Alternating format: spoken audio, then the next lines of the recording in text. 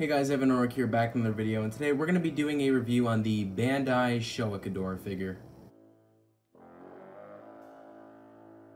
So my favorite thing about this figure is the detail. Now the detail is well above average on this figure, mainly because of components like the facial detail. With facial detail, we have really nice things to notice about this. I really like the teeth and the kind of snout and the horns right here on all three heads.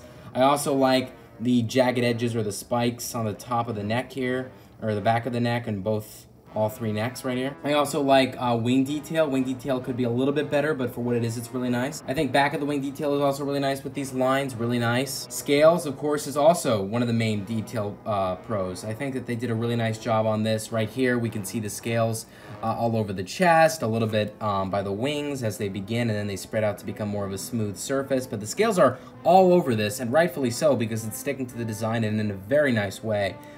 So I definitely think that is, and of course the many other reasons as to why the detail is the best part about this figure. The next best thing about this figure is the articulation. Now, before you guys go, well, Evan, I've heard you complain a lot about articulation on figures more recently. That's because the newly released figures tend to have issues with articulation. That hasn't had enough. But what a surprise, the fact that this is vintage, and by vintage, I am referring all the way back to 1984, as you can see on the foot maybe it was a little bit too small for you. But regardless, the point is that vintage figures tend to do better with articulation, and this is a prime example of that. There are many joints of articulation, but we have the wings right here.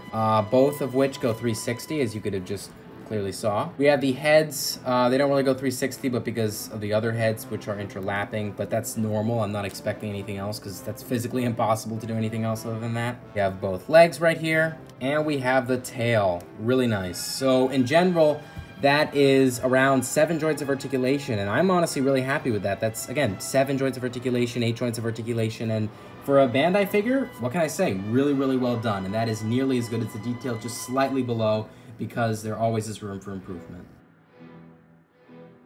The next thing I like about this figure is the paint job. Now, the paint job on this figure, before you might think, because it's the least biggest pro, is maybe slightly above average. That's not actually true. I think this is still well above average. All the main pros about this, the detail, articulation, and paint job, are all well above average. Now, before you go, well, how can you like the paint job when it's primarily just one color? But it's the shading and also the golden colors that we see throughout the figure that I really, really like. Examples of this golden color that show up more is, I don't know if you could see, but they did a little bit of a golden contrast on the knees there, really nicely shaded. So nicely shaded that you could see it better in person, but of course in the lighting on a video camera, it's not as good. Hopefully you can see it now though, now that it's kind of in a darker area of the set. They also did golden shades on the edge of the wings right here, where I'm putting my fingers, tracing it around right here, and they did the same with right here, with this nice golden color on the edge. There aren't many booming colors, however. I think there is some nice booming colors with the tongue there, but that's really about it.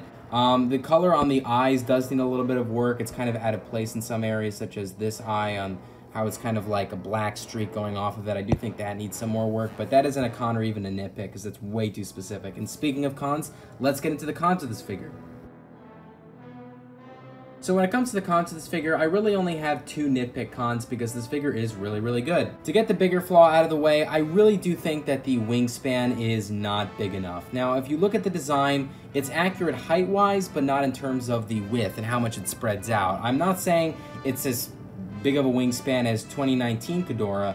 I'm simply saying it should be a little bit more than this. I feel like they work too much on the height and how tall the wingspan goes rather than how wide it extends out. And I think that's kind of a bigger problem with this. I really just don't see why they could have made it a little bit wider. I think it would have been more accurate, and it would have looked cooler than this unsatisfying extent that it goes to in terms of its width. In terms of the second con with this figure, which is an even smaller nitpick, is that even though the detail was the best thing about it, the detail on the 2 tails here is really pretty bad. Again, because the detail is the best pro, that's why this is in general a very small nitpick, but this almost looks like an artichoke. It really doesn't look like much of a feathery 2-wing tail. I think they could have done more with that, because we could easily with the detail get that this is kind of a feathery area, as is accurate to the design.